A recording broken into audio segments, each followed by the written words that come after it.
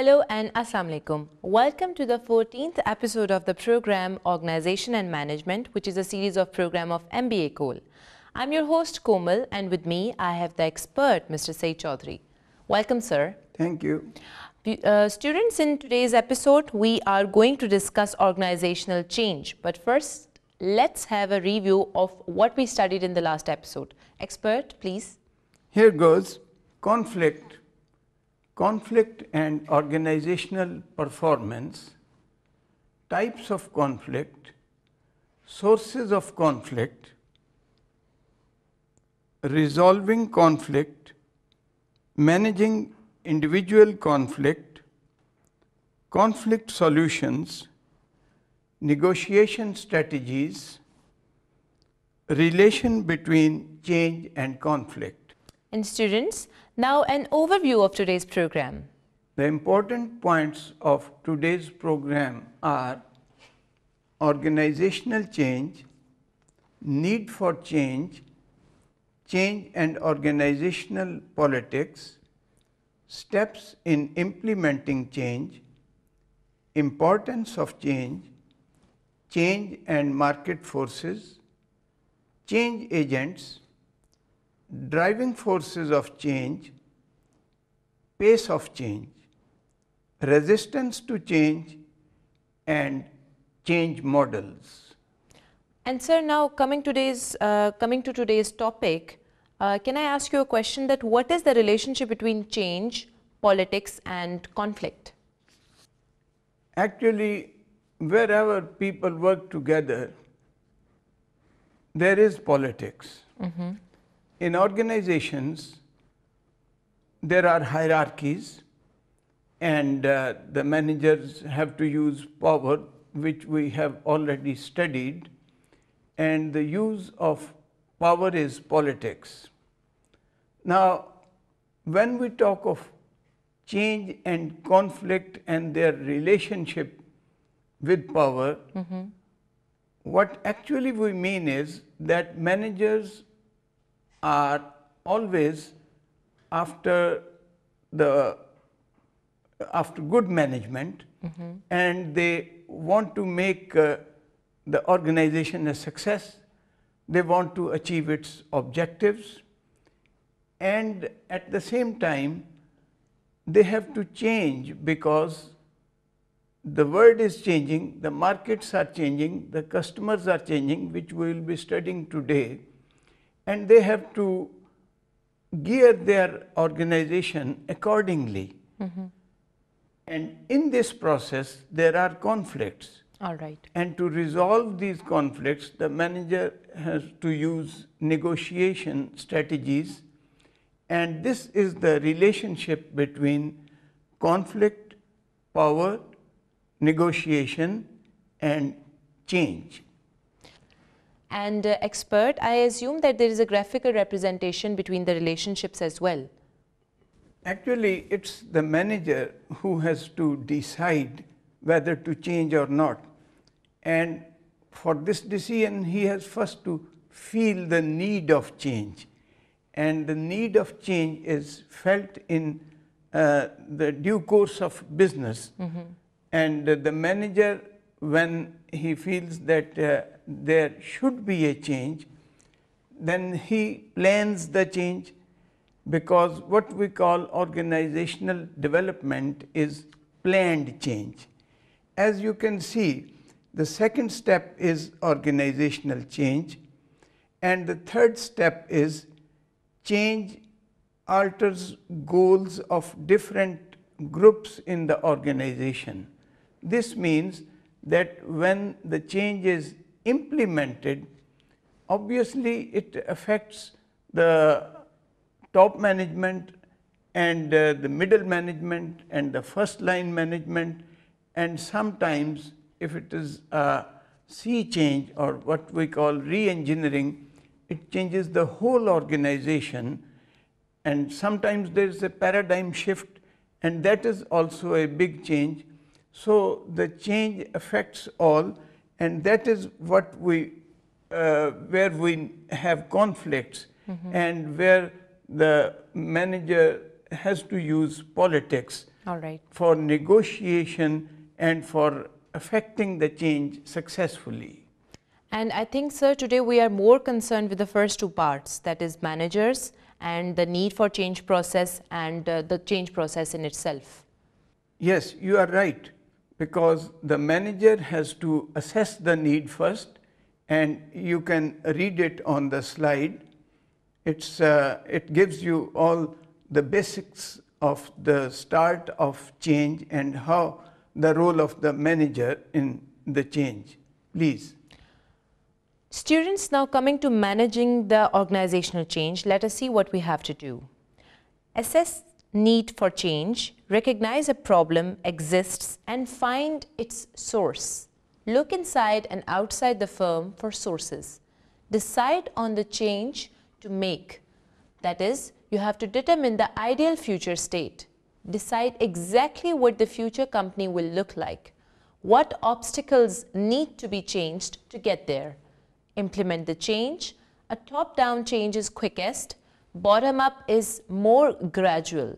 Bottom-up is more effective at eliminating obstacles. Evaluate the change. Was it successful? Benchmark. You have to compare yours to the others. Now, the important points in this are that the change can descend from above. That is, it could be an order from above, from the top management. All right. That apparently makes it easy because people have to obey orders, but that is not the way of participative and democratic management.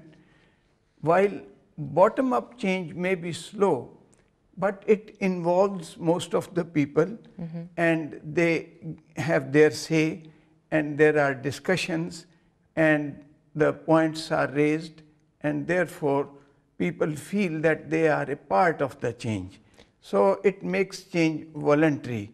And secondly, what is important is that the manager must also evaluate what will be the effects of this change. All right. Because naturally the change can either lead to success or it may lead to failure. So it is essential that the manager assesses the results also, and that is mostly done by benchmarking. That is going backstage the other companies and see their change and the results of their change and comparing their results with ours. So the point of agreement here is that in an organization, we need to have a change, and there must be certain steps in this organizational change. What are these, sir? We have already discussed these steps, but let's see in their graphic representation. The first step is assessing the need for change. All right. And that depends upon the sensitivity of the manager, whether he is sensitive to overall business conditions, the external as well as internal, and can feel at the right time that this is the time to change.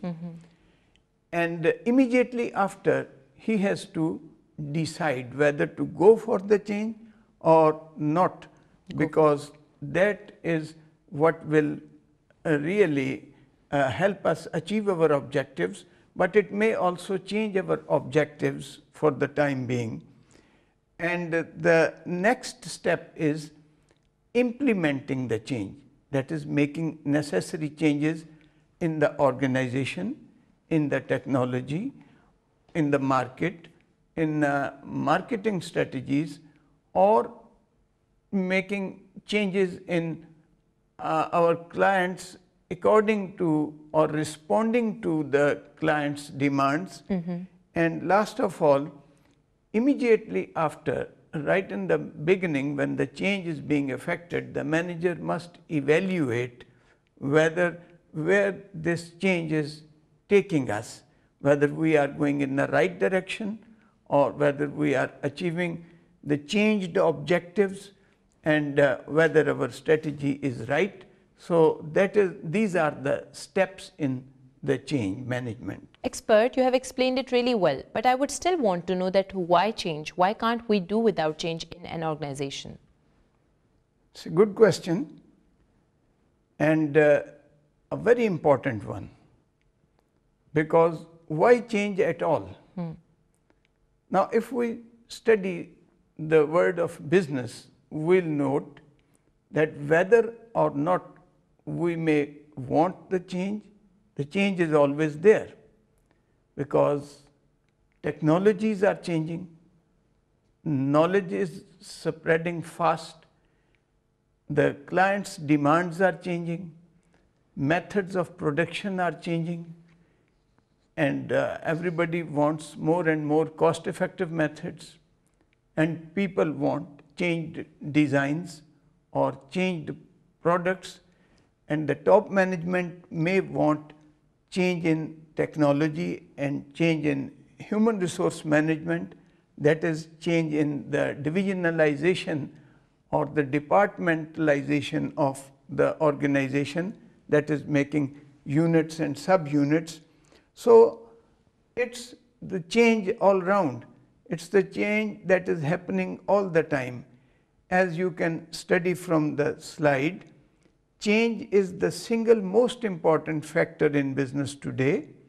Every business is an ongoing source of change.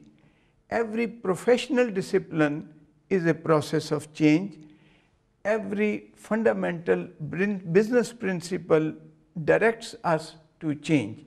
And fundamental business principle is to change for the profit, to make the organization a success, to be one up against the competitors, to capture more markets. So this is what is impelling us to change all the time.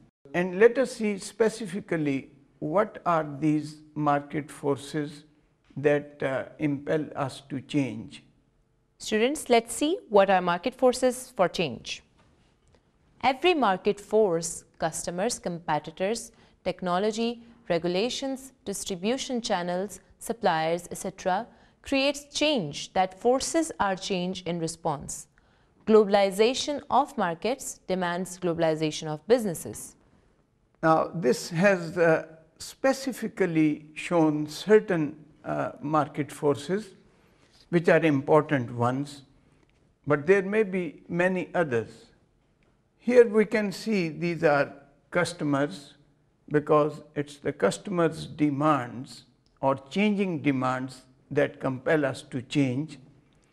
Similarly, our competitors may be bringing new products or new designs, and naturally we always fear to be left behind in competition.